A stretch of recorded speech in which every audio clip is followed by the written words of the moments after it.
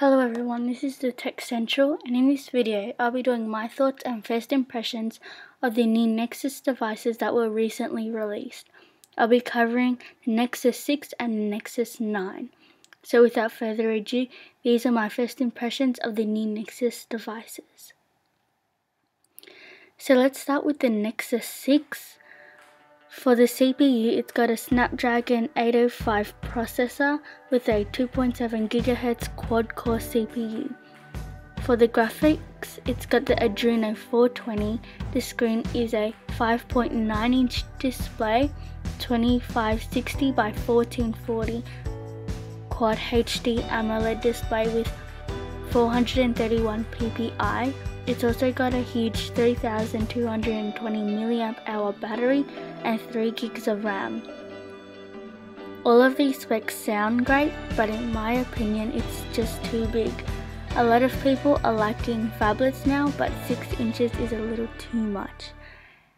And I know that each phone had the name of the screen size, like the Nexus 4 had a 4.7-inch display, the Nexus 5 had a 4.95-inch display, but I don't think they should have made the Nexus 6 a 6-inch display, because what will happen next year?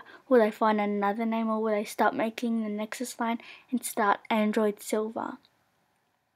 And Motorola made it, which is fine, but they made it look just like the Moto X, just bigger. And if you put them side to side like this, the Nexus 6 does look like a bigger version.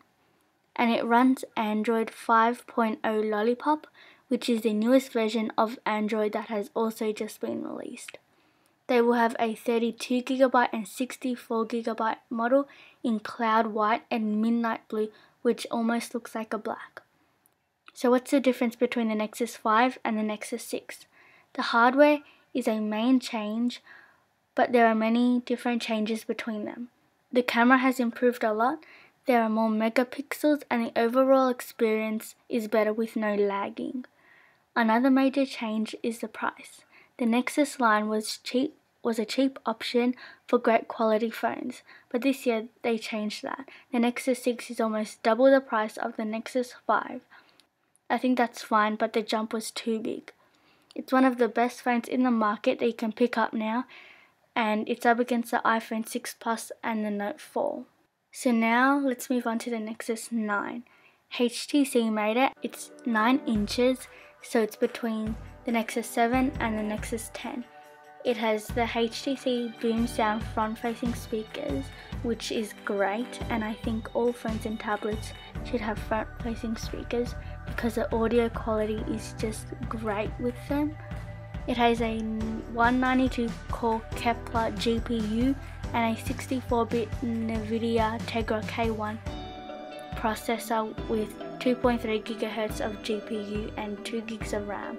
It has an 8-megapixel camera and 6,700 mAh battery, which should last a pretty long time. It has a soft touch feel, which will feel great in the hands. It comes in 3 great colors: white, black and gold.